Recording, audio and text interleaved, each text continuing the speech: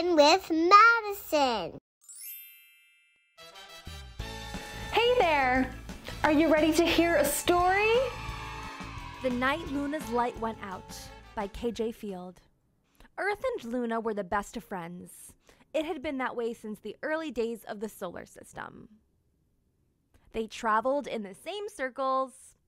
Everywhere Earth went, Luna went too. They looked out for one another. They took care of one another. Together they watched the humans reach for the stars. They were inseparable. Luna was the light of Earth's world, especially at night when Luna came out to play. Until one day, Luna got to thinking, Earth is a lot bigger than me. It was the kind of thinking that could only lead to one place, a big black hole. Before she knew it, Luna found herself staring right into the center of it. But the thoughts just kept on coming. Earth had so many magnificent qualities. Earth had color. She had flowers that carpeted her meadows in sunny yellows, royal purples, and delicate pinks. She had lush gardens dressed in every shade of green imaginable. She even had trees that changed hue every couple of months, from green to red-orange to white. All she had to do was tilt a little to one side as she spun her way around the sun, and the seasons just followed her lead. Earth had oceans. Not one, but 5 vast bodies of water rippled across her surface. In her tropical regions, she had delightfully warm water that teemed with vibrant sea life.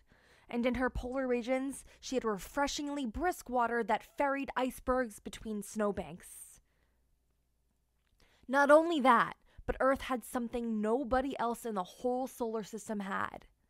People. People who sang and danced in her lands. People who raised their monuments to the sky.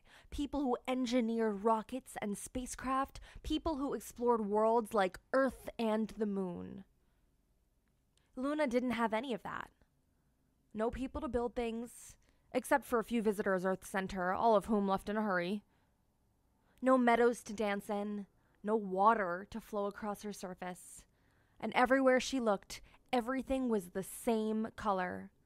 Dusty gray. There was no doubt about it.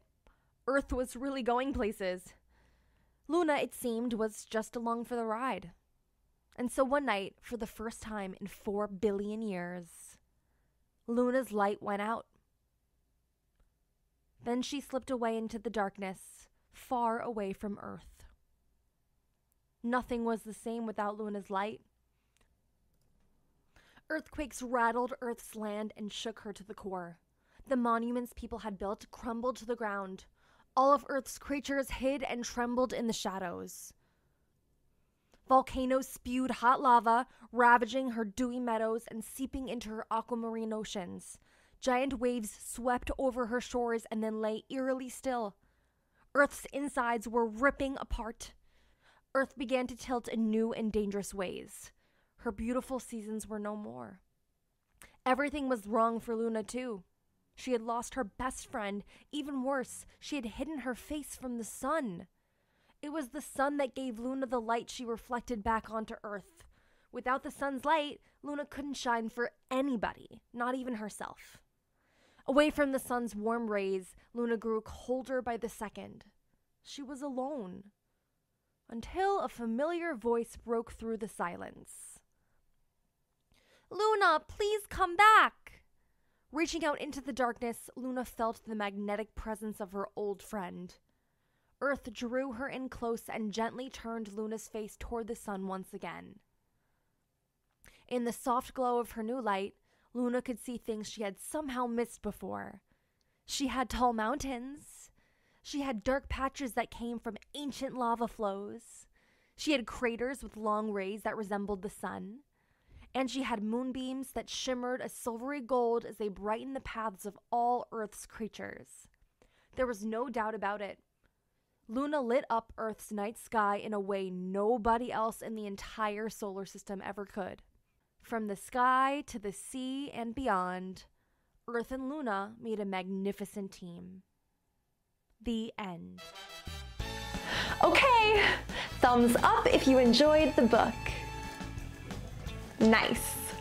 If you would like to purchase this book for your at-home library, you can click on the link in the description box below to support the talented authors, illustrators, and publishers. Thank you for watching, and remember to hit the subscribe button if you want to hear more read-alouds, do some science experiments, watch videos about letters and numbers, and do some really fun arts and crafts projects with me.